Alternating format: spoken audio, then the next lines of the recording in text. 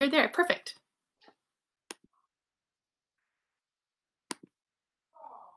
Excellent. I am going to off the session. Best of luck to you all. Have a good conversation.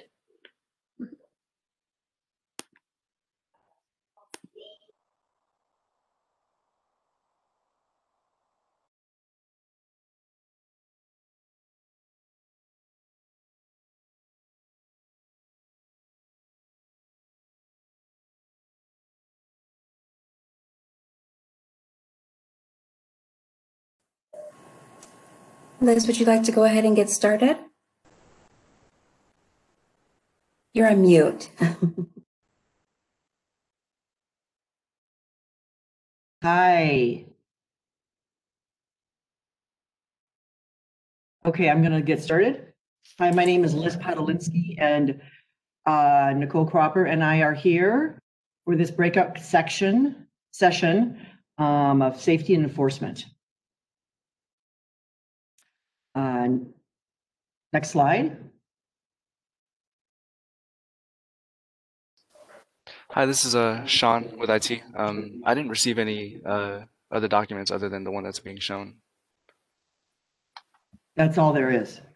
Yes. Oh, thank you. Okay. Thank you. Okay, so I'll just begin. Let me do a few things. It looks like we have quite a few people here. The first thing we're going to do is have a virtual poll. And I guess, Sean, you handle that?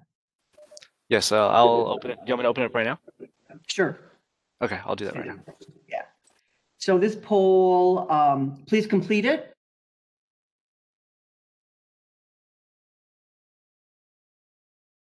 And so Nicole and I know who is here.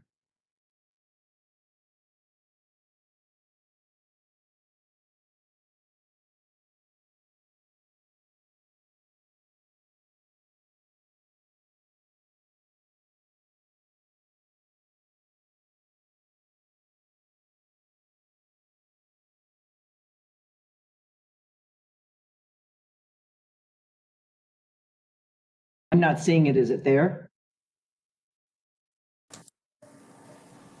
Yes, the poll's up. Oh, okay. Okay, while you're filling out the poll, let me introduce myself. My name is Liz Podolinsky. I am a policy analyst in the Safety and Enforcement Division of the CPUC.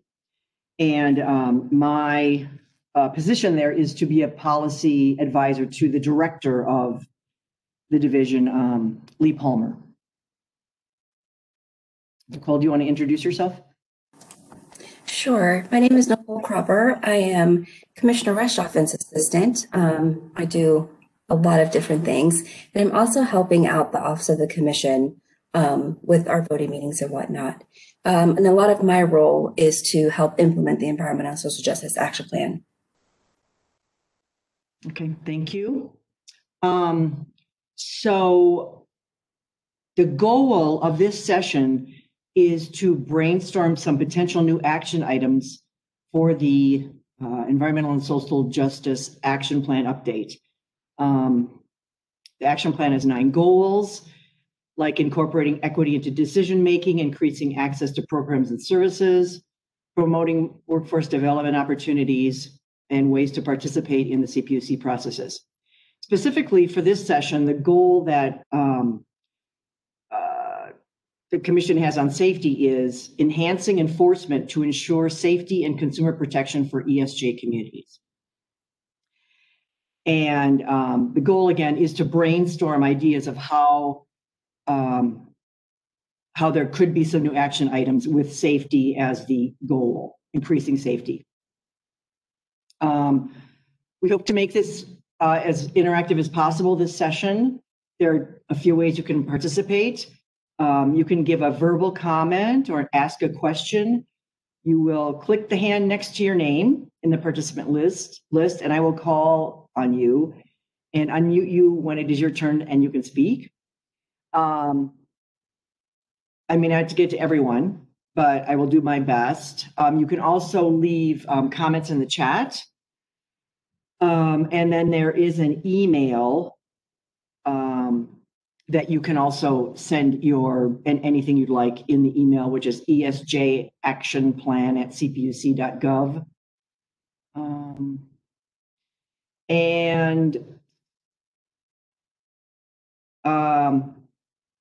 We will try to weave as much as we can from the chat box into the discussion. Nicole will be the one to monitor the chat box. And we will be saving the chat so we can record your feedback. And just before we start, a reminder that this session is being recorded so that we can save all the feedback and comments. So, Sean, what do we do about the virtual poll? Does it just stay up or is it over? Can we end it now? Yeah, I could go ahead and end it. Okay, cool. So we'll be closing in 17 seconds. Okay, and then I can see some results. We can see Yes. some results. Yes. Great. Mhm.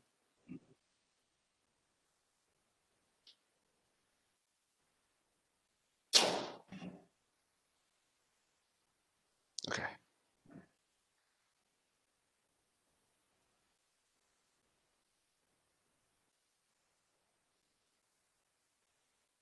Did the results pop up?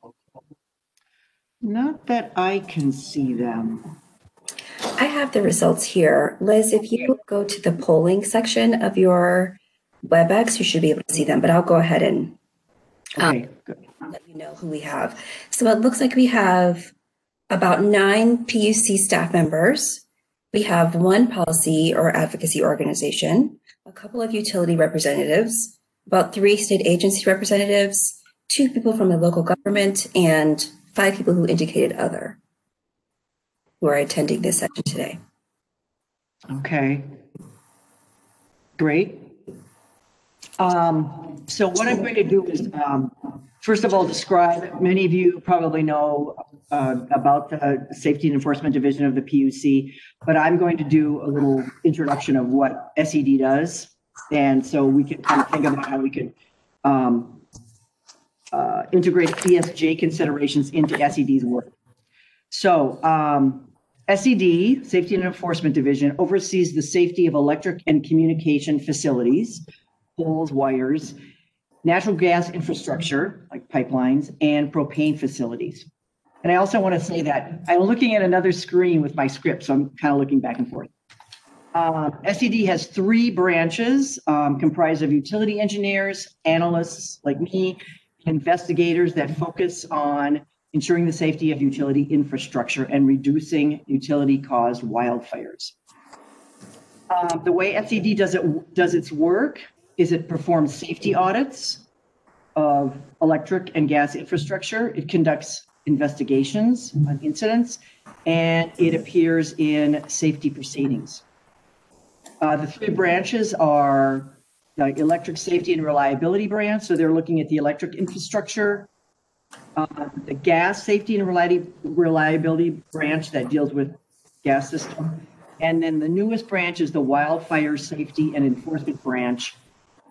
And it enforces public utility wildfire safety and public safety power shutoff violations.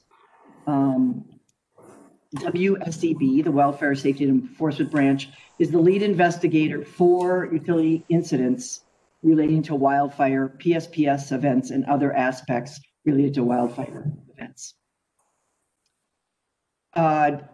The way SED works is it does audits, investigations. If SED or an engineer, whoever is doing an audit or investigation, finds a violation, SED has the authority to issue citations with penalties against utility operators who violate public utility safety codes and other requirements. And the authority SED has is from general orders, the Public Utilities Code, or a CPUC resolution. For example, recently the CPUC, the gas branch, cited a mobile home park operator for violating General Order 112F, which requires a mobile home gas operator to conduct a gas leakage survey every 5 years. The last survey this mobile home park operator conducted was 13 years ago. That's a violation. It has a penalty. The electric branch cited and penalized an electric utility for failing to properly mark underground facilities. And it's resulted in an injury. And the SED's authority for that citation and that penalty is General Order 128, which applies to all underground electric supply and communication systems that the CPUC regulates. So here's some kind of generally looking at SED and how ESJ fits in is general orders do not include ESJ considerations currently. Therefore, SED audits, SED investigations don't include ESJ considerations. However, the CPUC can modify general orders. It can modify resolutions to include those considerations.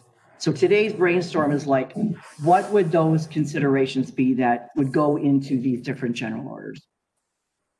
Another issue is that SED doesn't have any environmental engineers currently. So this would be something that would require training. So the engineers that do go and audit would be able to conduct an environmental audit. In addition, just there are some safety considerations that other state agencies may be better, that state agency is better suited to consider a concern, such as emissions from a power plant that affect air quality in a neighborhood. The Air Resources Board may be the state agency that would handle that, not the CPUC. So this is a brainstorming session. What kind of ESJ concerns presently involve safety? What would an ESJ audit look like? What would the engineer be looking for? How could we direct an auditor or inspector to do such an audit? So at this point, I can open it up. That was a pretty short introduction. If you have any other questions, let me know. And I think that's it. So I'm looking at. And will I know if a hand goes up? I'm looking at the participant list right now, and so I'm checking to see if anyone has their hand up at this moment. And again, the question is really, how do we, what ESJ concerns presently involve safety? Right. Right. So I can, are there any hands? Because I can kind of. Not at this moment, no. I'll let you know when there are, but if you have any comments on that, that would be greatly appreciated. Thank you. So yesterday I listened to the wildfire safety breakout session, and there was a lot of, I looked at the chat and I listened in about how these PSPSs are being managed by the utilities, and disabled people, people that need electricity to live, how would those considerations be handled by the Safety and Enforcement Division, since we do have one of our branches, the Wildfire Safety and Enforcement Branch, that does deal with the public safety power shutoffs through our issuing of guidelines. The last set of guidelines, or the new set of guidelines, was last approved by the commission in June. And one of the issues I heard was notification of people so they have enough time to make plans. And that is one of the guidelines that is in the PSPS guidelines, is there are certain people are alerted in order based on like medical baseline individuals. They are one of the first to be alerted that there could be a public safety power shutoff. Are those adequate? Are those how there have been some issues with how the utilities have performed their PS or executed their PSPS events? How could the SED improve the safety of Californians in PSPSs? Liz, it looks like we do. Will Abrams. Okay. Sean, do I ask then? if you can. Nope, Sean, if you could unmute Will Abrams, that would be great. Thank you. Go ahead, Will Abrams. I sent out you have to I sent out unmute. I sent out a request to unmute them. William, you could, there you go. All right. Thank you. Appreciate the opportunity to provide some feedback. I think, through the social justice lens, I think it's going to be very important for the Safety Enforcement Division to define their SLAs or service level agreements associated with their activities. I think part of what will help us understand the degree to which there's equity in terms of your role will be to understand what your responses are within various communities. And so, what I mean by that is if there is a safety issue detected by your division or a member of the public, what is the expectation in terms of turnaround time to be able to address that? What is the pathway for those things to get resolved?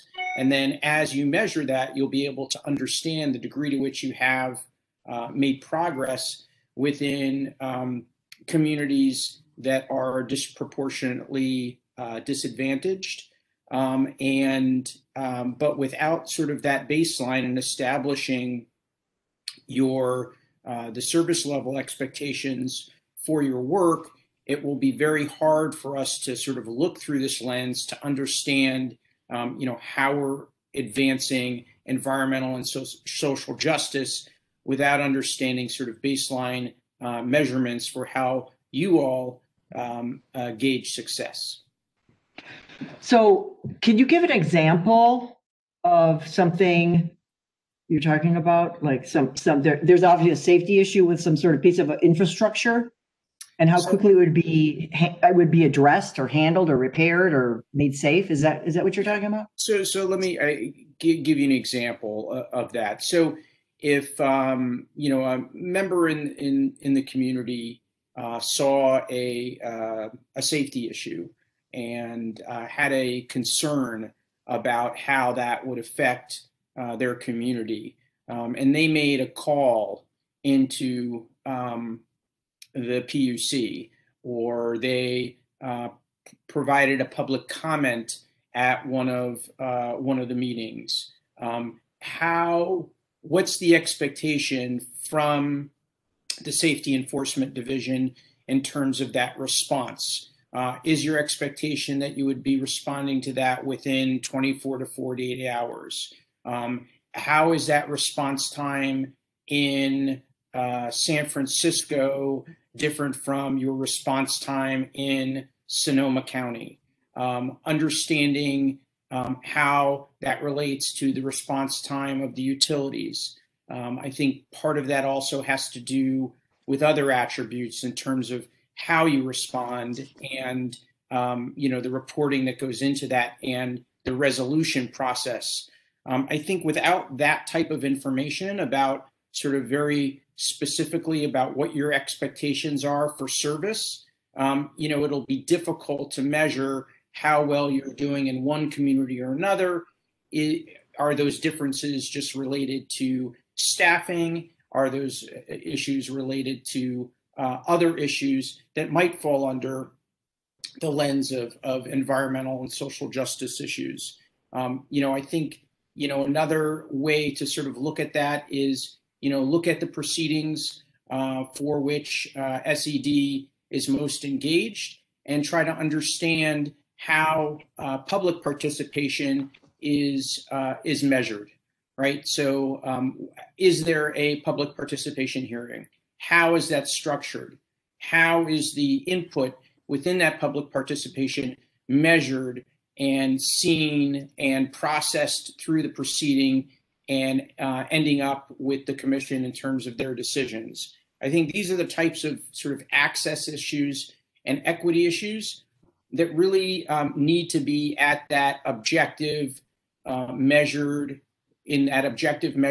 way, because otherwise, I think part of what we end up doing is talking very broadly about social justice and environmental justice in very aspirational terms, and indicate that we have an intention, which I wholeheartedly know that the commission has, to sort of move that forward, but without really having an understanding about how we measure that. And so similar to how we measure other things within the PUC in terms of utility progress, I think it would be great to be able to use those same types of tools to measure how the CPUC is moving forward. Mm-hmm. Do you have an example of, I mean, not an example, like an idea about the increasing public participation, or increasing it, getting it in different communities in these proceedings? Yeah, so I think the first step for that is that, in my mind, there should be no proceeding where there is not a public participation hearing of some type. Mm-hmm. And I think really taking a look at what is a public participation hearing, how can that be approached in different ways, because I know that, there are a lot of time pressures under certain proceedings, but how do we just not sort of bypass the opportunity to engage with the public? So, as an example, there are wildfire mitigation plans that are very important to the public in terms of how they're going to be able to afford insurance, how they're going to feel safe in their homes. And so to think that we would move forward through those types of proceedings and not really engage the public to really understand in a very measurable way what their input is, and look at that as really a counterbalance to what we're doing in terms of gauging what the utilities are doing, I think will largely miss the mark in terms of environmental and social justice, and just going out and sort of having 2 minutes at the podium to speak your mind, or writing a comment on the proceeding page and having no knowledge of sort of the process or how that's going to be evaluated, I think is a hindrance, right? So if I'm going to take the time to sort of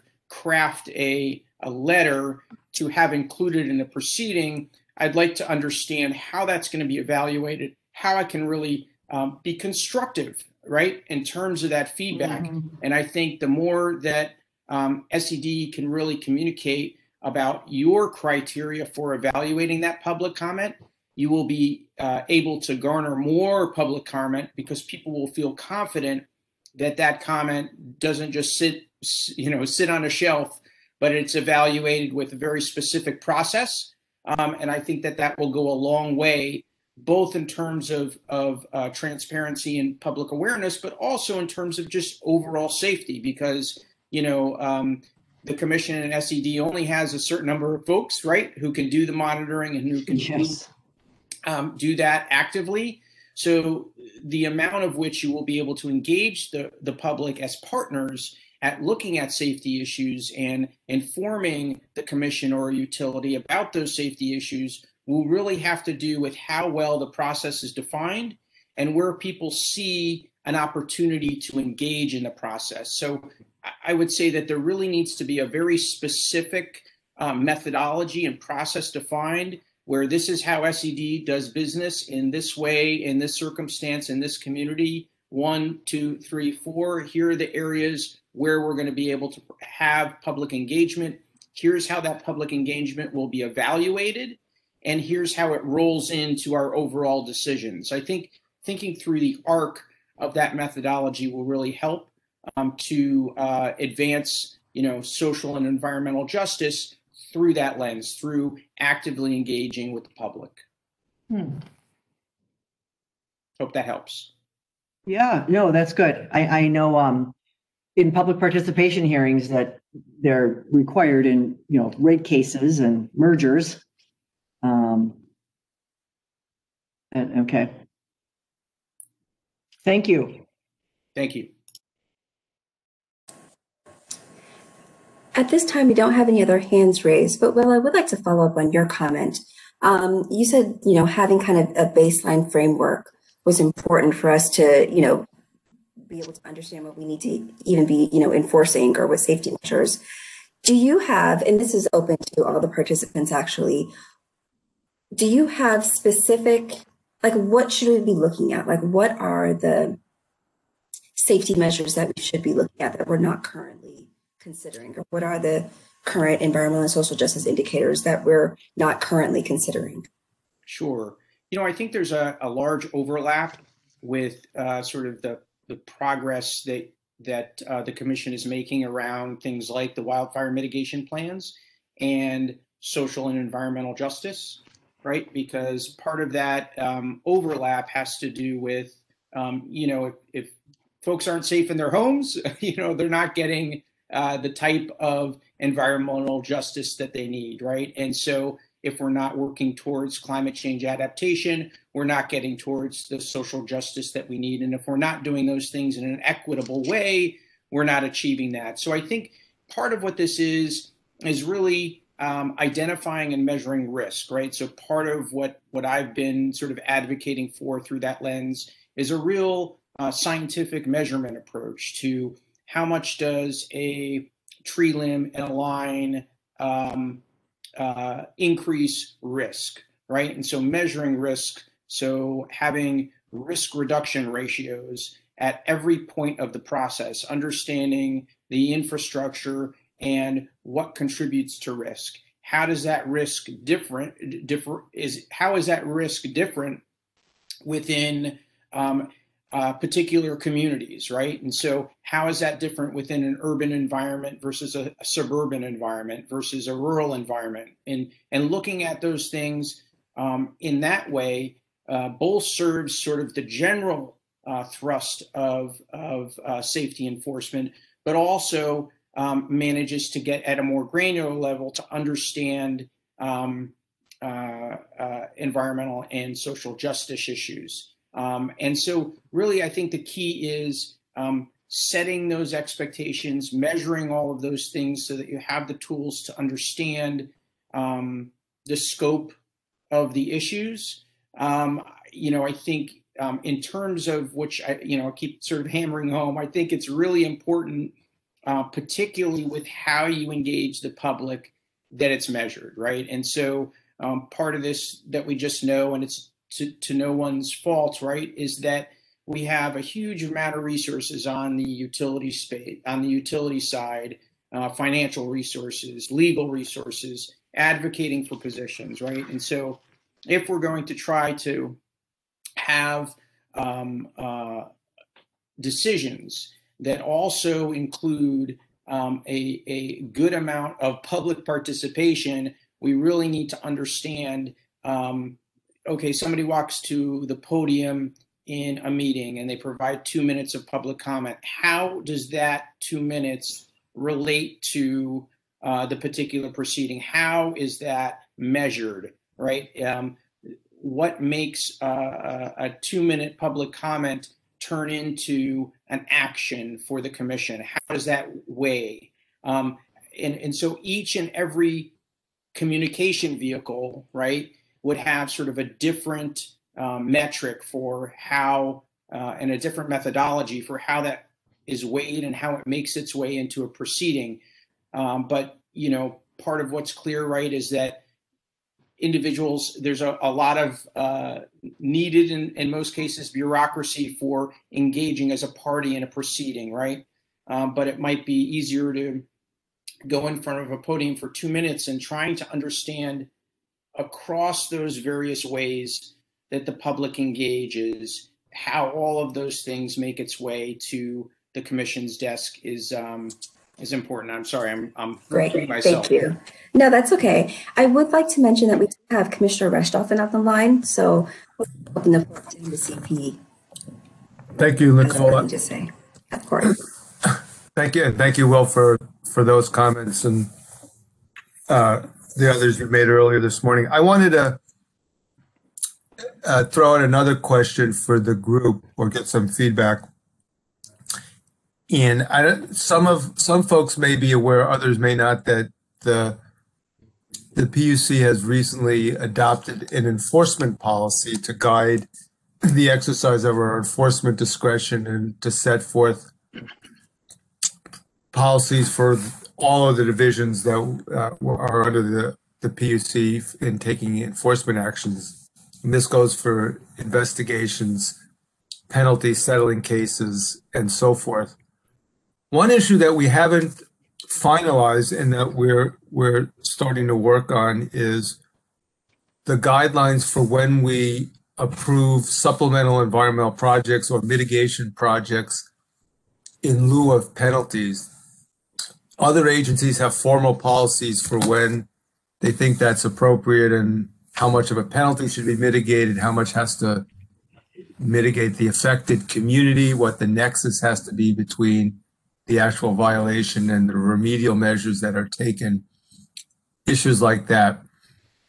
These type of projects are often championed by environmental justice communities because they feel like the money can be spent more effectively in the communities that have borne the impacts of a violation, and the money goes typically, if there's a fine, it goes to the general fund, the state's treasury.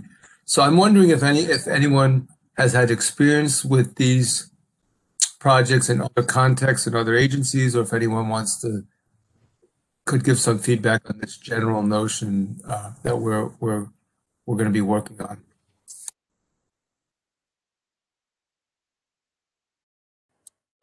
Thank you, Commissioner. And I would remind folks, if you would like to make a comment or respond, please raise your hand and we can get you unmuted. Respond in the chat box.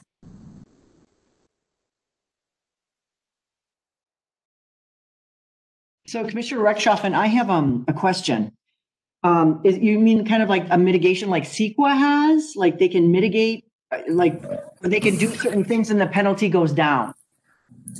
It could be, it's not in the CEQA context, Liz, so much. It's more that if you agree to, for example, pay for this environmentally beneficial project that will reduce exposure to certain pollutants in the community, part or all the penalty may be waived. Okay. So this has to be, it obviously has to be in addition to what a utility or other regulated entity would otherwise be required to do to comply with the law. But in the context of safety, it could be if there's a violation related to failure to follow certain wildfire safety mitigation rules, that you do a project in the community that's affected in lieu of paying a penalty that goes beyond your normal compliance obligations. Okay, got it. If you're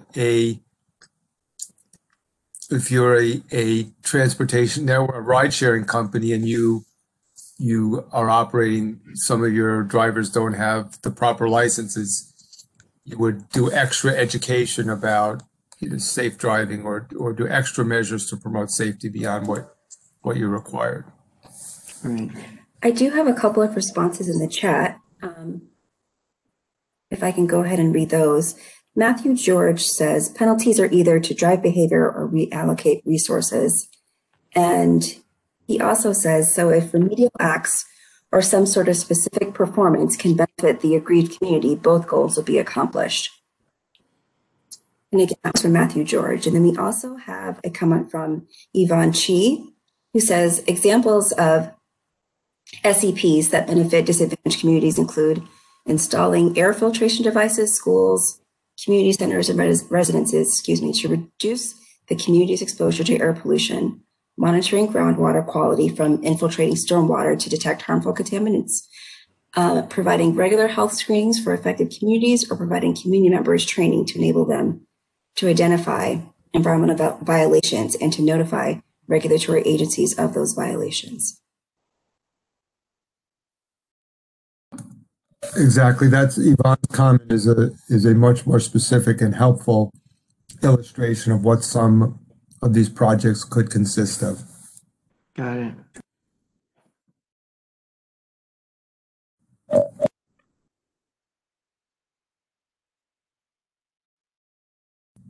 We'll be evaluating this over time, so we certainly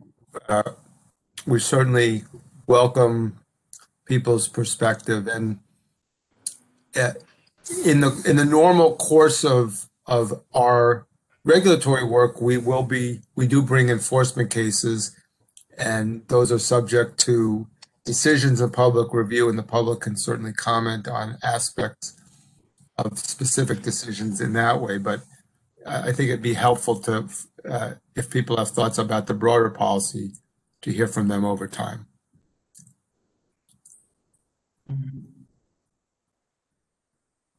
And there's some more information in the chat about the Air Resources Board supplemental environmental policy.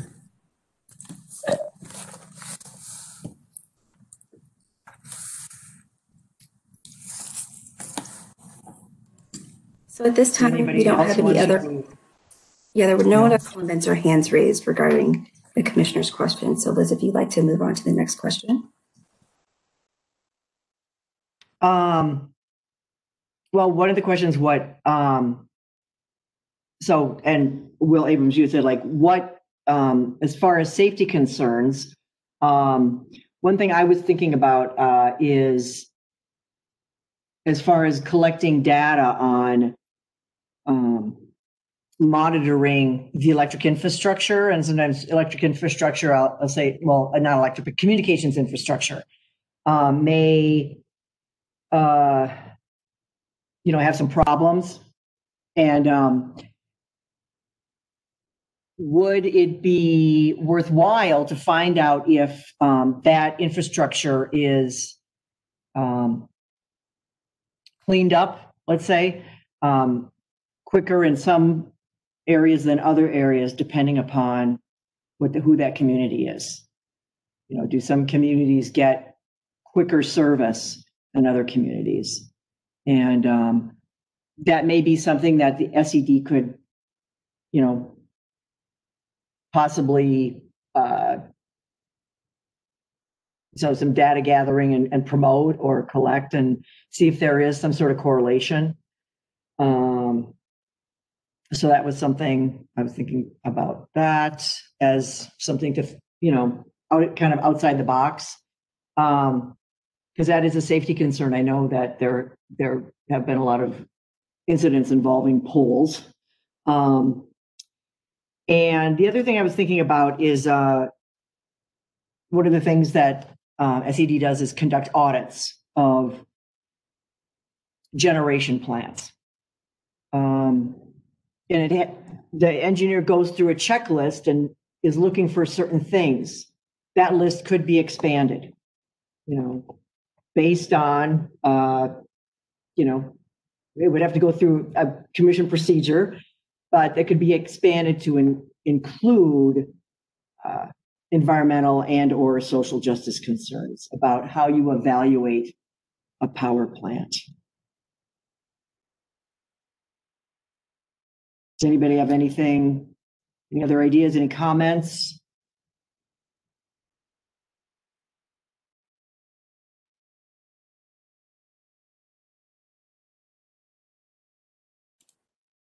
At this time, there are no hands raised, and there's no comments in the chat about that.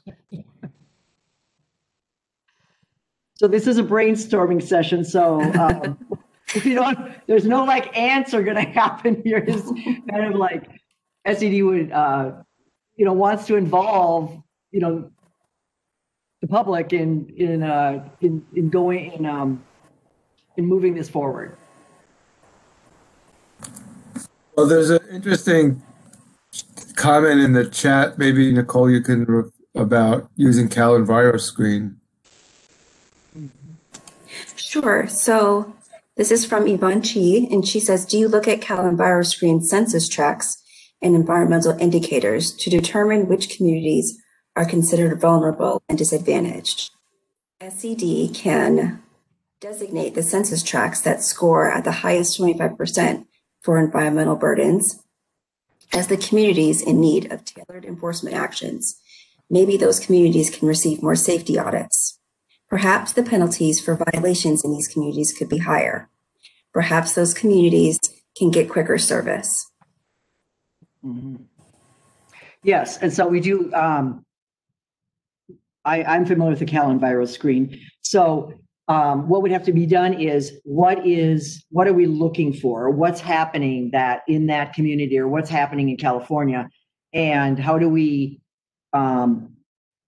look at use the Calendvirus screen to see if that problem is being solved differently in different communities. And so what would be interesting is to kind of have some examples of what those safety issues are. I mean, there are a lot of safety issues. So would it be poles that are falling down? Would it be, are the wildfire behaviors different by the, so what we have to do is, what's our objective? What are we looking at? What are the safety issues that would be good to use the Calendvirus screen for?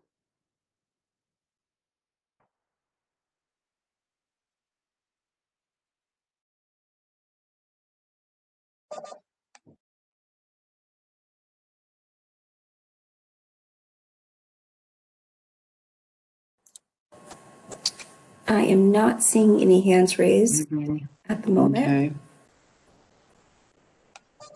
Hello, I'm Singsu from Apsara Association. Okay, go ahead. I'm working as social services. I have an idea regarding the concern, safety concern. Because you see, in my village, we don't have. We have raised concern to the mayor already to create a sidewalk and the safety. We need the light for when the evening, when the people come back from work. No sidewalk for the handicapped person. For disabled person, there is a big concern regarding safety.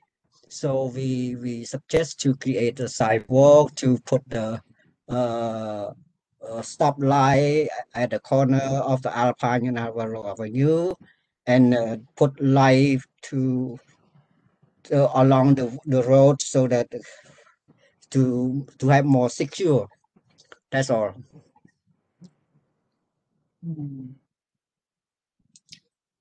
Some of those safety issues are not something that the CPUC could, or SED could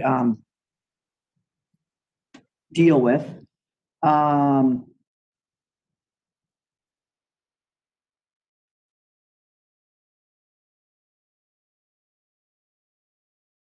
guess one is lighting for, I assume on a road would be done by either the city you live in, depending upon who, or it could be done by a utility. And in that case, the CPUC does have some jurisdiction. But I don't know what city you're talking about. If the lighting is, who provides lighting? I don't know exactly, because I just raised my concern. I don't know how to deal with the city or the mayor or the governor. I don't know. Sorry. So there's a response to your question, sir, and it says, keep on your mirror. And then it also says, the city and county will usually take care of this local street lighting issues. And this is Okay. Sean, and this is Sean Simon. I'm an advisor to Commissioner Rexhoff, and I think the comment actually does raise an important point, which is the impacts that were discussed in the workshop are really far-reaching and are and varied. And it's good to know them and identify them and deny them define them, but I don't think they need to be ultimately be defined. So really, Yvonne's point about the data collection is a really important piece with regards to communities and other socioeconomic factors. To have that be part of our process, separate from focusing on jurisdiction or what the right outcome is, really just developing our systems that incorporate the data. And there's a lot of crossover in this discussion with the earlier session on data, where I think could be brought into our safety work. Yeah, I agree with you, Sean. My concern is we just don't want to collect data. We want to have some sort of focus on what kind of data we want and what's our objective, what's our goal. That's kind of, so it's more focused than just collecting data. I mean, the Callan virus screen has a ton of data. It's like amazing. But what's our objective in using it, and how can we best use it by having a goal of what we're looking for or looking at? Hi, Liz. This is Yvonne. Can you hear me? Yes. Hi. Sorry, I wasn't sure whether I needed permission to unmute. I think one way of honing in on, the data that needs to be collected is potentially to, whenever, and I'm not familiar with how it works, but whenever there is a violation, to sort of document where that violation is happening, the socioeconomic makeup and the racial makeup of the community in which it is happening. And then just to collect that kind of data over time, whenever there is, some CPUC action that is taken for the public, and then maybe that data collected over time can help hone in on, the issues that are frequently cropping up for some of the most vulnerable communities, and then to later target those issues in audits and in enforcement.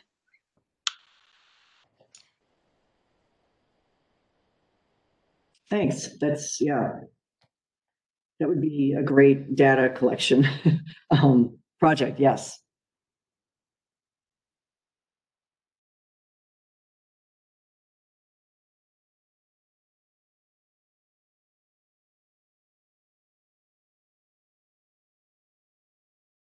So One of the things that SED is focusing on is mobile home parks, and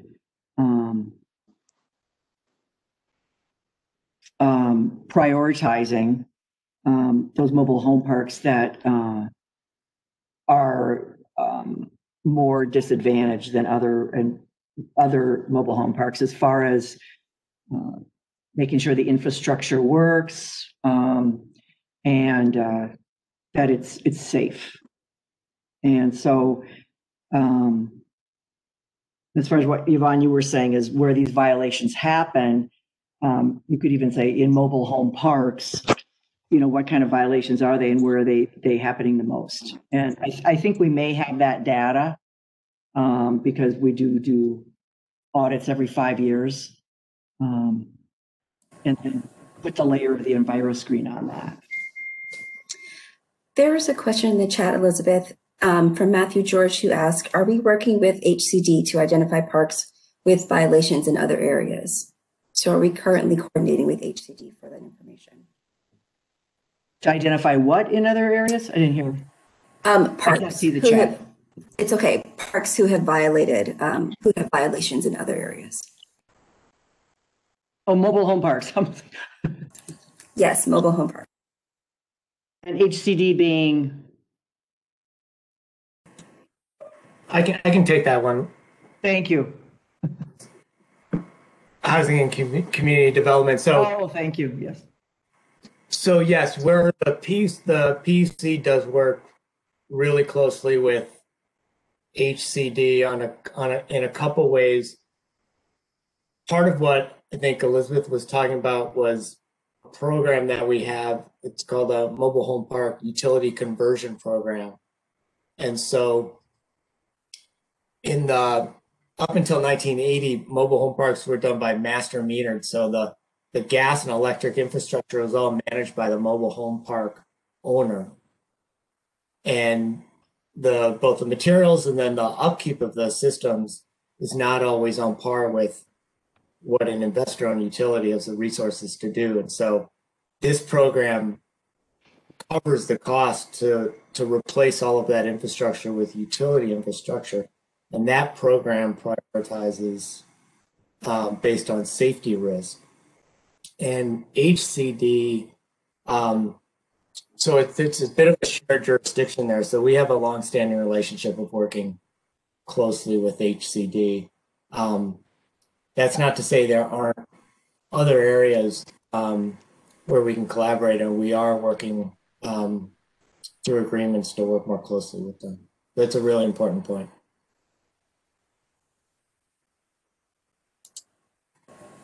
Thank you, Sean. Elizabeth, I'm just going to note we have about 4 minutes left, so if it's okay, I'll go ahead and summarize the takeaways from this session.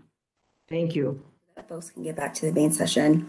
So basically, just to bring it back to the issue of safety and enforcement in environmental and social justice communities, we heard from Will Abrams, who said that establishing baseline service level expectations is really important to be able to even know what we are, like what information we need to gather. We also heard that Cal EnviroScreen can be a great data collection tool, and it should be a part of our safety enforcement work. For instance, when there's a violation, we can document where the violation is occurring, and over time, we can compare it to what is happening in the region, the socioeconomic situation of these locations, and it can help hone issues for vulnerable communities over time. So that looks like a broad overview of our takeaways. And I want to give folks one more opportunity if they have any last minute thoughts to go ahead and chime in. Yes, hello. Nicole, this is Ivana Bodine. I'm with Apsara in Stockton, California. Wonderful, thank you. Yes, thank you so much. Just give me a minute. I just want to know if there any work done in the minority community as far as educating them in regard to social justice beforehand, because this is new for us. It's new for me as well on this program. So I'm just learning and trying to digest what everybody else is sharing informations and from the commission as well.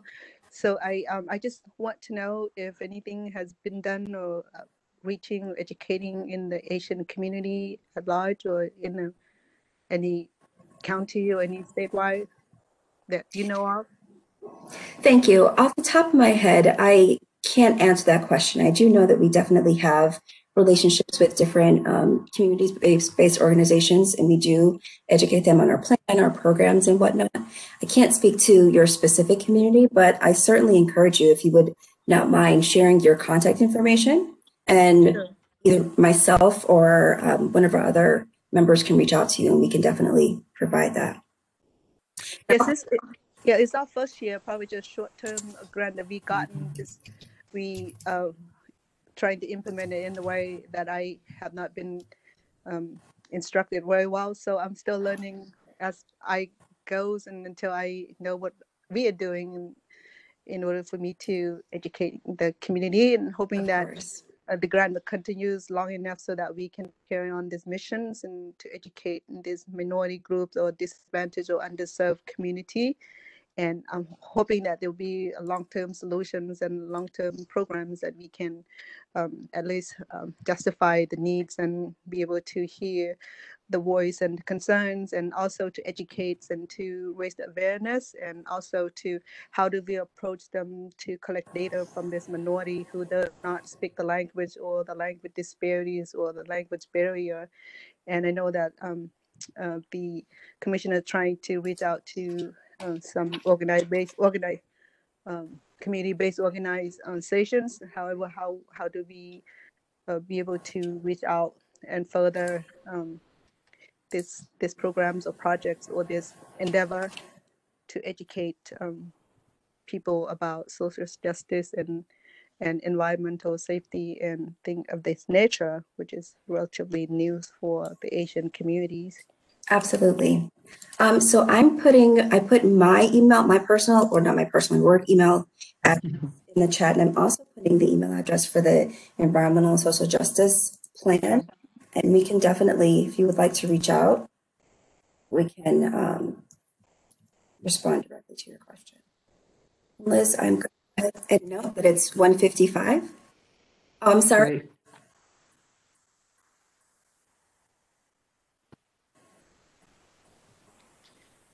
Hey, Nicole, this is Pilar. I Yep. just wanted to, hi, sorry to interrupt. This has been a good conversation, but I wanted to reach out to Seng So just to follow up on his comment on sidewalks and streetlights. Your local government, Seng, has a Department of Public Works. I'd recommend reaching out to the Department of Public Works at the local level, and they should be able to support you through SB1 funds to get sidewalks and streetlights accomplished for your community. Thank you. Yeah. Thank you, Pilar. Thank you. So that's all. If you would like to go ahead and conclude. Okay. So thank you, all of you, for your time, your listening, and your feedback.